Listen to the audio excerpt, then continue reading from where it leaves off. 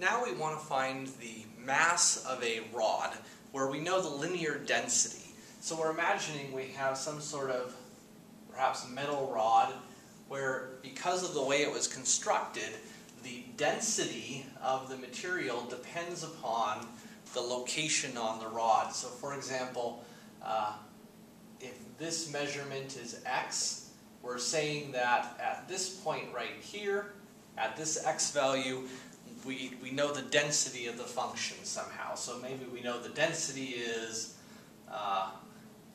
8 minus x grams per centimeter. So this is a linear density.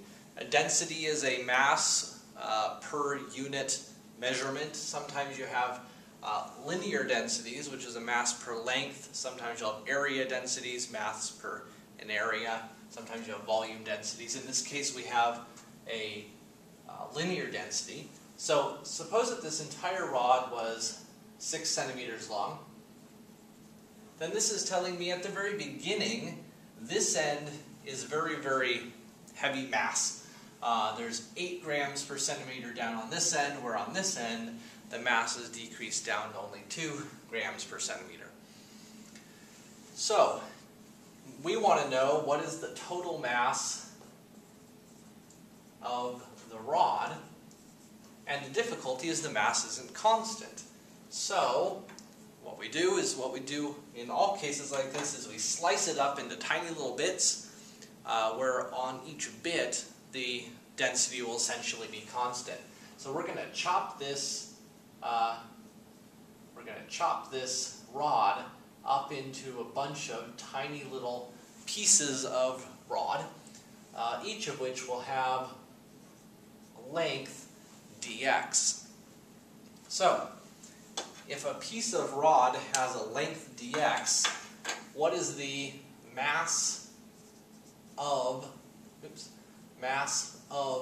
this tiny little piece? Well, we know the density. The density is 8 minus x grams per centimeter